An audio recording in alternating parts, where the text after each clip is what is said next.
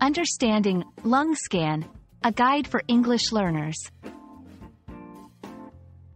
Hello, everyone. Today, we're going to explore a fascinating term in the English language, lung scan.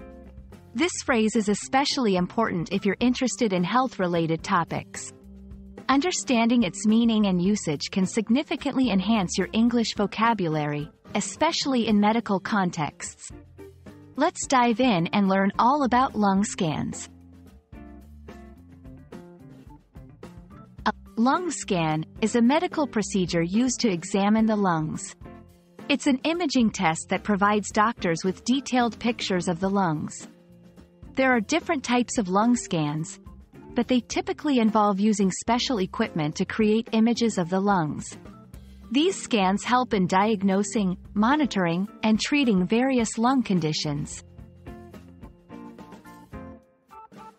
Lung scans are performed for several reasons.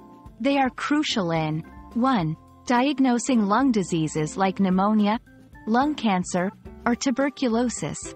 2. Assessing lung function in patients with chronic diseases like asthma or COPD, chronic obstructive pulmonary disease. 3. Evaluating lung problems after an injury. 4. Detecting blood clots in the lungs, also known as pulmonary embolisms. There are mainly two types of lung scans.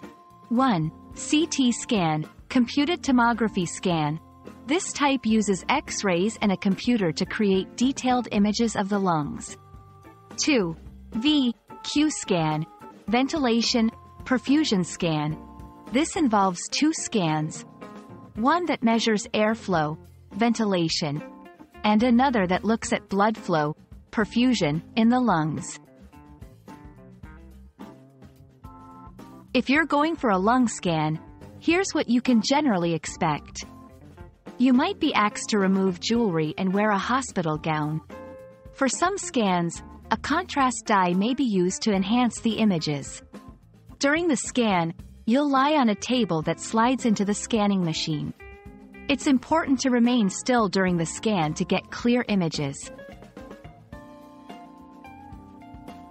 I hope this video has been informative and helps you better understand the term lung scan and its relevance in medical English.